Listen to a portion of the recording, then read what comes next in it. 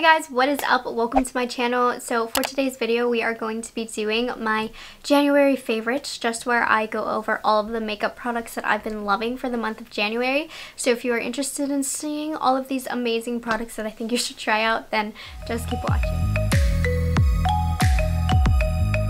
Just kind of looking at my table here, I feel like we kept things to a reasonable amount.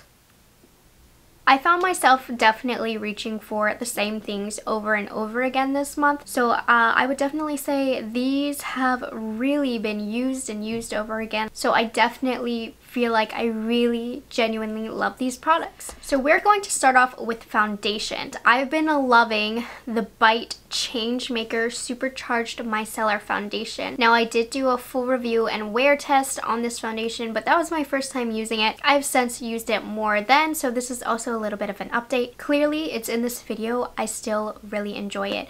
Now I do have normal to dry skin, definitely leaning more dry now. In case that helps you, my shade is M55. And I really like this because it really is a true natural skin-like foundation. So you're not going to have completely perfected skin after using this foundation, but it just evens everything out and it makes your skin just look better. I have a lot of acne right now, a lot of scarring going on. My skin is going haywire for whatever reason, and I don't like to look like I'm trying to cover my zits, so this just kind of smooths over them without looking like I caked on too much makeup. And in general, this is a very light foundation. It feels very light on the skin. It looks extremely natural on the skin, and also I find that it doesn't sink into anything on my skin, so it takes a very long time for it to sink into my smile lines, and it just sits in the skin beautifully without actually going into the crevices and accentuating those. So overall, this has just been a really beautiful everyday foundation for me. It's not at the super top of my list, but it's definitely one of my favorite everyday foundations. It is a more light medium coverage, and you can build it up enough to be a medium coverage, but you can't build it up past that. So for everyday, I have been loving this foundation. We're gonna dig straight into the palettes, and those are definitely my Scott Barnes palettes. I have been loving every single one of these for different reasons. I already have 2 videos on these palettes, one where I test them out for the first time and I use this natural eyeshadow palette, and then I use another one where I kind of go over my opinions on them again and I use the Color Bomb eyeshadow palette. So I don't want to go over these too much because I've talked about them plenty on my channel, but I do want to give you a bit of an overview. So the eyeshadow palette that I used today is the Color Bomb again, but as you can see, I did not go crazy with the color. I did get a comment on that video asking if I could do a neutral look using the Color Bomb palette, and I have to admit it is pretty difficult to do that just because there are no really neutral matte shades with the exception of this. So I use this as my transition shade, even though it's not very transitional, and then I used Tease on my eyelid and then some of Pinup on the inner corner. But anyways, I was able to get a pretty neutral look with it. If I'm going for a neutral look, I'm not going to reach for this palette. It's just not that easy. There are some beautiful neutral metallic shades, but there aren't neutral matte shades, so that makes it difficult to get a full complete neutral look with it. But it most definitely is possible, and I mean, I really do like the look of this. This is a gorgeous palette. You can create some of the most beautiful, textured, multi-dimensional, colorful looks with this palette, and the quality is just phenomenal. The shimmers are buttery smooth and there's a lot of dimension, so I like that one. And in case you are more of a neutral lover, he also came out with this natural, which this you could create a really killer neutral look with. So if the Color Bomb is not for you, you might want to check this one out. They're both phenomenal palettes, but honestly what really excites me about his collection has to be the face palettes. I think they are absolutely incredible, very unique. So we have the Sculpting and Contour. This one is the most unique of the bunch. You get really interesting tones in here that are very fun to play with. I just used Chiseled today, but every day that I use this, I tend to use different colors, but a very unique palette overall. Then we have the Chic Cheek palette, of course. Today I mixed the more neutral shades, and you have to be very careful. You'll see how pigmented this one is. These can really be extremely pigmented, so make sure you use a light hand. But there are beautiful tones, beautiful ways to mix and match these. I just think this is such a fun palette. I'm a huge blush lover, so I'm obsessed with this. And then finally, this one I really wasn't interested in purchasing at first, but I did purchase it, and it's the Illuminator palette. And I mean, this is a really wonderful highlighting palette. You have to really like that really bright, shiny, metallic finish on the skin, which I normally am not too big of a fan of, but I mean, I can't deny the formula. Like, this is a beautiful formula. It blends right into the skin, and honestly, half of the reason why I love this palette so much is because I simply just love looking at it. It's just so beautiful, metallic, and shiny to look at, and the shades that you are getting are incredible, really, really stunning. I didn't want to talk about these too much just because I already feel like I've talked about them so much on my channel. So if you are more curious about information on these palettes, make sure you check out my previous videos where I really get into the nitty-gritty of everything about these. But he did a really phenomenal job with these palettes, and I have been really loving them. They're super easy to grab for, and they have everything that you need. And then I have a couple more eyeshadow palettes to share with you because you guys know I'm a huge eyeshadow palette fanatic. They're definitely my favorite part of my makeup collection, my favorite part of my makeup routine. Always have a lot of palettes to talk about. The first one is the Charlotte Tilbury Pillow Talk Instant Eye Palette. A lot of you guys seem to be excited and curious about this palette as well. I do have a full review on this palette.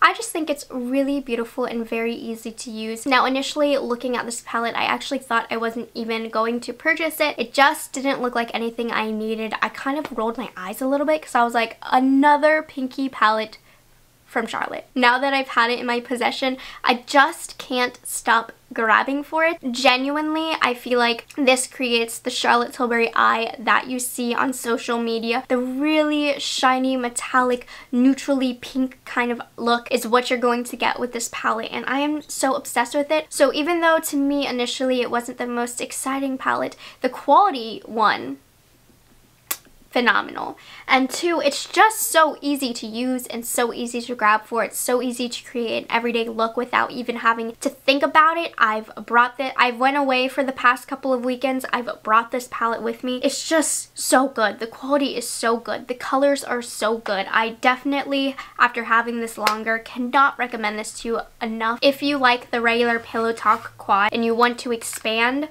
this is the way to do it. I've really been enjoying it. The last two eyeshadow palettes I kept last because you guys are probably going to get mad at me because you can't get your hands on it anymore, and it's a really touchy subject for some of you, I know. But I cannot deny that this was such a good release. The Pat McGrath Labs Star Wars collection palettes are amongst my favorite of the palettes that she's come out with. Just the longer I've had them in my collection, the prettier that I think they are, the more beautiful they become, the more I like to stare at them and lay in my room at night and swatch them. These are stunning.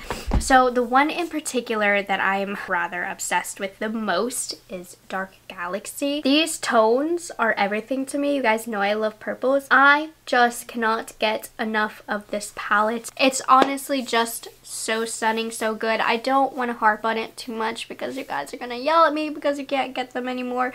But if you did get your hands on this, just isn't it amazing? And then the other one, the Dark Galaxy, is my favorite, but Galactic Gold is also quite incredible. And I'm not even a Star Wars fan. You guys know I had absolutely no education on the meaning behind this collection whatsoever, but I know shadows, and these are good shadows. So even though I love Dark Galaxy better, Galactic Gold is also absolutely stunning. I love how these colors were more purple based, reddish based as well. Just really the color story, so good. The quality is so good. These are just really good palettes. Okay, sorry, I had to mention it. Don't yell at me. So moving on to lips. I can't say that there was specific products that I reached for every day of the month except for this lip product. And it's fairly new, but for the last week I've been using it every day. And this is the Viseart Moisture Boost Lip Shine in the shade Flower? Okay. Anyways, so in my review, I described these as more of a lip oil because they are oil-based, but I definitely think they're almost more of a hybrid between an oil and a gloss, leaning more so towards the oil side of it, but there's a glossy factor to it, mainly having to do with the pigmentation and the finish on the lips. Now, I would definitely recommend you check out my review on this to get the full scoop, but this shade in particular, I have worn to work every day, non-stop. My typical makeup routine for work is powder, foundation, and mascara, and a little bit of brow gel. And my lips are like really crusty and dry in the morning. It's winter. I sleep with my mouth open. It's just my lips look like shriveled up and disgusting in the morning. And this really brings them back to life, not only because it's an oil product, so it nourishes my lips, but it does have just a little bit of pigmentation to kind of bring some life back to my face. The dryness, the little white particles of the dry skin, like it just covers it and nourishes them. This is a great lip product to use for every day if you're not wearing any makeup really, or just mascara, because it adds just that little bit of color that you need to kind of make you look like you're a little bit prettier than you are. So this has been great to throw in alone, but also when I do want some more color to my lips, or I'm expecting some more longevity, I have been pairing it with this Eyeshadow Dual Lip Pencil in the shade Plum. Right now I am using the lighter pink side as my lip liner. There's also a deeper plum side if you want to get a little bit more dramatic with it, but these two pair beautifully. Muse Beauty Pro actually has these two in a bundle together, so you can get the bundle for $30. You save $9. This is a phenomenal lip pencil. Just these two together are such a great bundle. This is like my kind of lip color.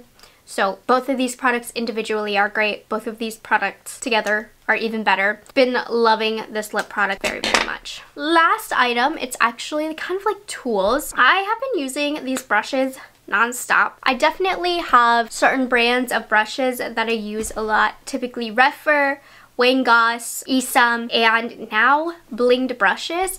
I think 90% of the reason why I use them is because they are the most gorgeous brushes I have ever seen, but they come out with some really nice shapes, and they are synthetic hair. So I know I have a lot of followers that are conscious of not using natural hair brushes. These are like the synthetic brushes that I use.